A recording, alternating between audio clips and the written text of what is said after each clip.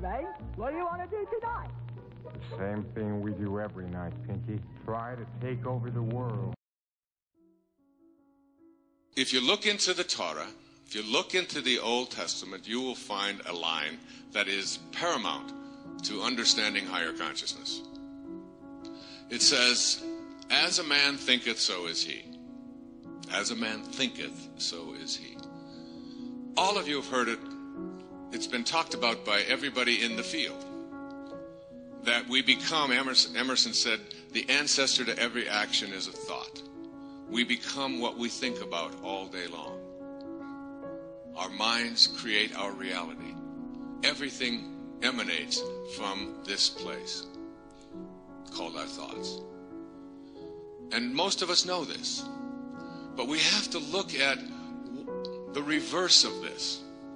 That if your thoughts are on healing, and your thoughts are on attracting abundance into your life, and your thoughts are on having divine relationships, and if you go around thinking, well, all I have to do is think those kinds of thoughts, then I will attract it into my life.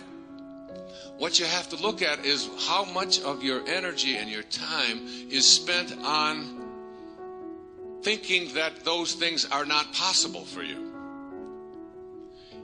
Here are the four. If what you think about is what creates your reality, and what you think about is what's missing in your life, then you will have to attract more of what's missing into your life. This law of attraction is a pretty simple thing. That the universe will respond back to you with whatever it is that you put out there.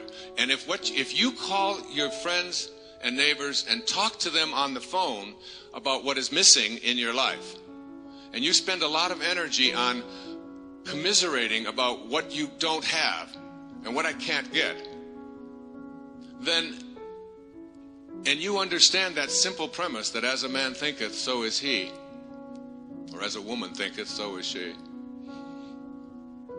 then you will continue to act upon the thought